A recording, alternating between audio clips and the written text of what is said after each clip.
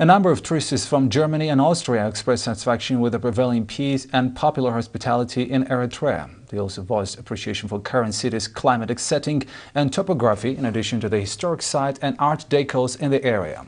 Mr. Sipel Karl and Ms. Selder Ulrich from Germany and Austria lauded the lifestyle of the Eritrean people as well as the accomplishments being registered, besides the prevailing social harmony and spirit of hard work among nationals.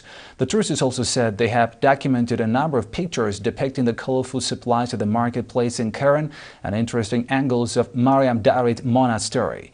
Mr. Alem Akalu from Explore Travel Agency said rather pleasant climate and prevalence of peace remain to the core of tourist attraction in the country, and that the growing number of tourists attest to this end. The visiting tourists made a tour of Massawa and Karen cities as well as historic sites of Kohato and Metara.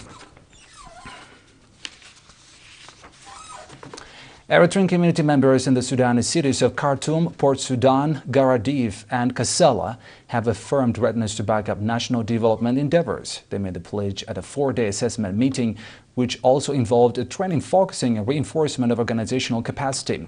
Speaking at the meeting, the Eritrean ambassador to the Republic of Sudan, Mr. Mohammed Said Mantai, outlined the need of enhancing role